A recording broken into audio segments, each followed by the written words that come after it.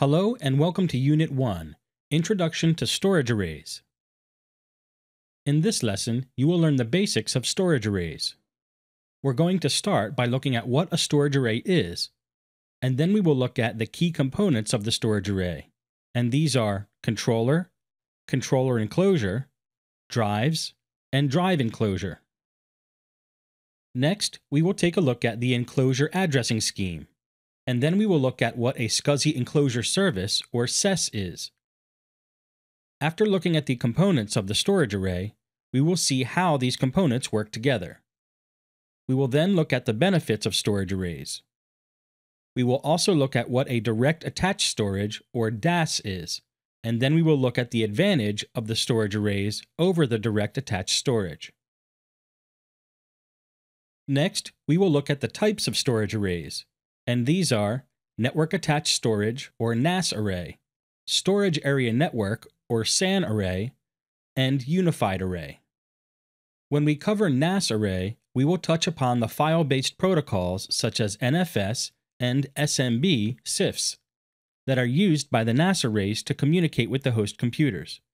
And then we will look at what a storage network is. When we cover the storage network, we will also touch on block-based protocol. Lastly, when we cover the SAN array, we will also look at what LUNs and volumes are. Now let's begin with the storage array. So, what is a storage array? A storage array is a storage system that provides data storage to the computers connected to it through a shared network. Storage arrays come in various sizes, from the ones that can be kept on our computer table to the ones that are extremely huge and need to be kept in data centers. Let's look at the physical components of a storage array. The typical components of a storage array are controller, controller enclosure, drives, and drive enclosure.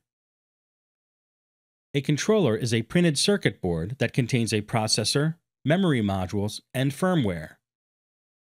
It is often called a head or storage processor or a node. The controller acts like a specialized computer that manages all the functions of a storage array, including I/O operations, data recovery in the event of disk failures, and management of disk capacity. A controller enclosure is an enclosure that contains one or more controllers, power supply units, fans, and other miscellaneous components. Drives can be either hard disk drives or solid-state drives, or a combination of both. A drive enclosure is an enclosure that contains an enclosure controller, monitoring card, multiple drives, power supply units, fans, and other supporting components.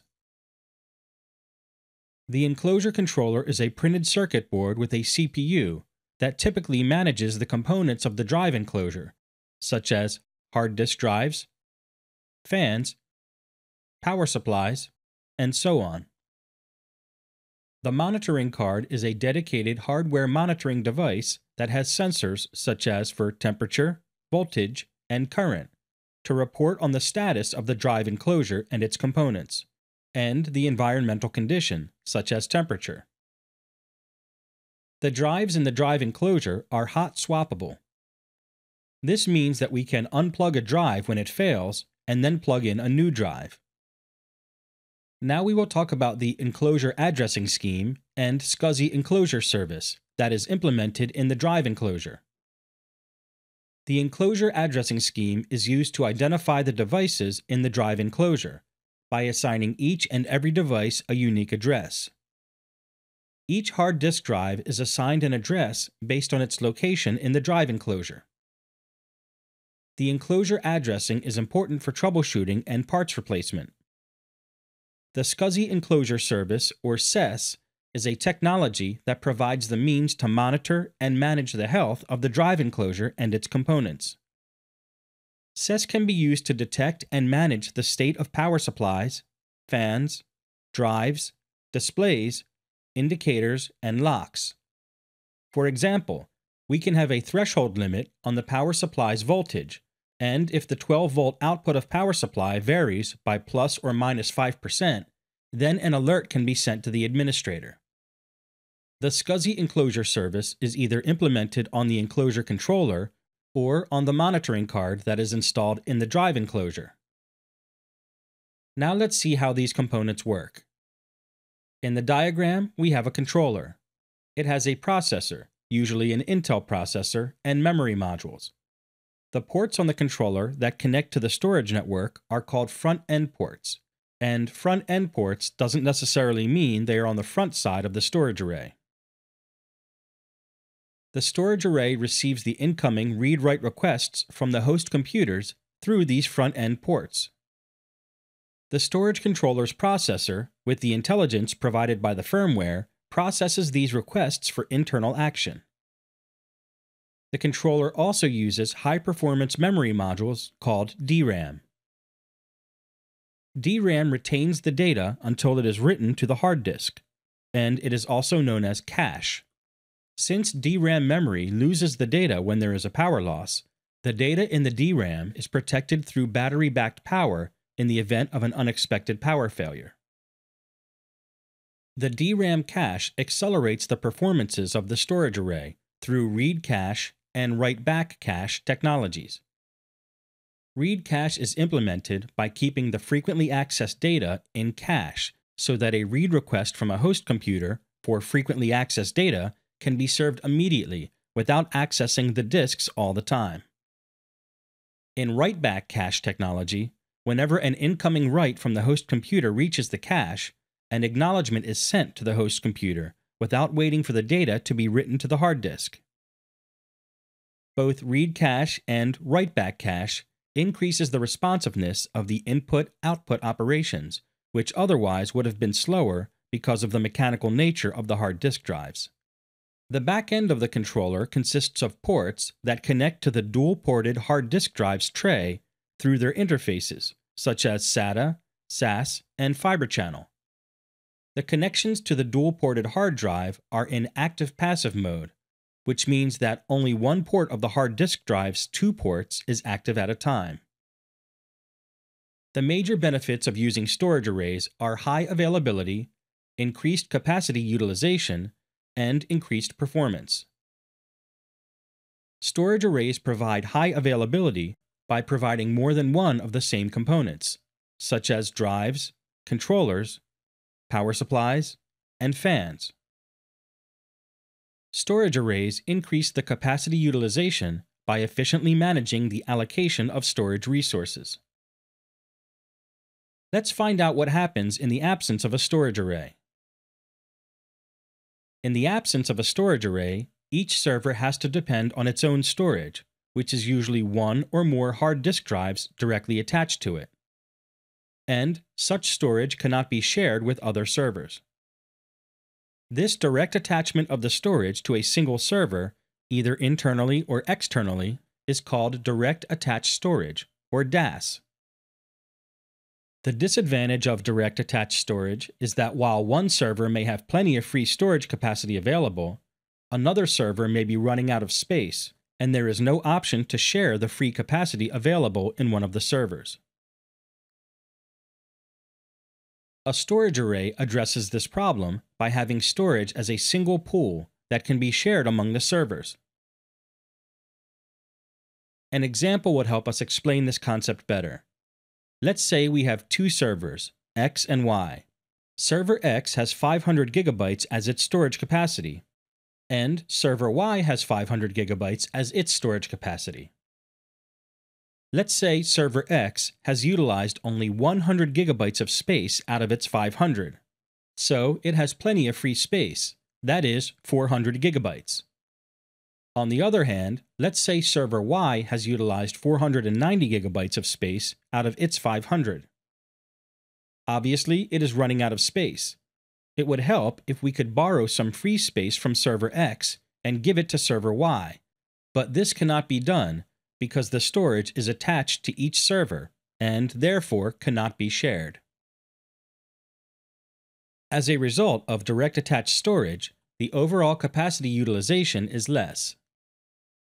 The solution is to ensure that storage is no longer attached to individual servers, but rather belongs to a storage array, which has a single pool of storage. So, in our example, let's say we have moved the storage capacity to the storage array. The storage array now has a total capacity of 1000 gigabytes, and the two servers, X and Y, can access their storage from the storage array. The storage array can now determine the storage allocation of each server connected to it. It can reclaim the surplus space from server X and replenish server Y with some additional space. Overall, the storage has increased the capacity utilization by efficiently managing the allocation of storage capacity. Storage arrays increase the performance because some of the host computer's workload can now be handled by the storage array controller. Now let's discuss the types of storage arrays. There are three types of storage arrays: Network Attached Storage or NAS array, Storage Area Network or SAN array, Unified NAS and SAN array. Let's begin with the Network Attached Storage. NAS is a storage array that connects to host computers through an IP network and communicates with them using file-based protocols such as NFS and SMB SIFs. Let's understand a little bit more about NFS and SMB SIFs. NFS stands for Network File System. It was designed to support the Unix file system, in which host machines can mount a disk partition on the storage array as if it were a local disk. NFS allows file sharing over a network. SMB stands for Server Message Block. It is Microsoft's protocol for the Windows file system that allows file sharing over a network using a client-server model. CIFS stands for Common Internet File System. It is a public version of SMB. In short, NFS is for the Unix or Linux-based operating system, whereas SMB SIFs is for the Windows operating system. Most NAS storage arrays support both NFS and SMB SIFs. But for the sake of argument, let's say the NAS storage arrays support only SMB SIFs. Then the Unix or Linux-based host computers can access NAS storage arrays using the Samba client. Samba is an SMB SIFs file server that runs in a Unix or Linux-based operating system. Alternatively, if the NAS storage arrays support only NFS, then the Windows operating system can access NAS storage arrays using the NFS client. Before we define the SAN storage array, let's explain what a storage network is. A storage network is a network that was developed for transporting block-based protocols. The block-based protocol is a protocol that transports an entire block of data. On the other hand, the file-based protocol transports only one byte of data at a time, and it relies on the lower-level block protocol to reorder the bytes into blocks. A SAN storage array is a storage array that connects to the host computers through a storage area network and communicates with them using block-based protocols such as Fibre Channel, iSCSI, and FCOE. When talking about a SAN storage array, it is important to mention how the storage is presented to the host computers. The storage capacity of a SAN storage array has to be shared among the host computers, so it is divided into logical disks that are assigned to the hosts. These logical disks appear to the hosts as local disks. The logical disks, or logical units as they are usually called, are identified by a unique number called a logical unit number, or LUN. LUNs play a vital role in the management of storage in the SAN storage array. They provide a logical abstraction between the host computers and the hard disk drives of the storage array. The terms LUNs and volumes should not be confused with each other. While a LUN is a unique number that is assigned to a logical unit, volume, on the other hand, is a broad term that denotes a contiguous area on a storage device and includes LUNs and partitions. Now let's look at the unified storage array. A unified storage array is a storage array that supports both file-based protocols and block-based protocols. Host computers can access the unified storage arrays either using file-based protocols or using block-based protocols. They are also called multi-protocol storage arrays. And that brings us to the end of this lesson. Let's summarize what you've learned in this lesson. In this lesson, you learned what a storage array is, and then we looked at the key components of the storage array. And these are controller, controller enclosure, drives, and drive enclosure. Next, we looked at the enclosure addressing scheme, and then we looked at what a SCSI enclosure service, or SES, is. After looking at the components of the storage array, we saw how these components work together. We then saw the benefits of storage arrays. We also looked at what a direct attached storage, or DAS, is, and then we looked at the advantages of the storage array over the direct attached storage. Next, we looked at the types of storage arrays, and these were network attached storage, or NAS array, storage area network, or SAN array, and unified array. When we covered the NAS array, we also touched upon the file-based protocols such as NFS and SMB CIFS that are used by the NAS arrays to communicate with the host computers. And then we looked at what a storage network was. When we talked about the storage network, we touched on block-based protocol. Lastly, when we covered the SAN array, we also looked at what LUNs and volumes were. In the next lesson, you will learn about architectures of the storage array. Thank you for watching.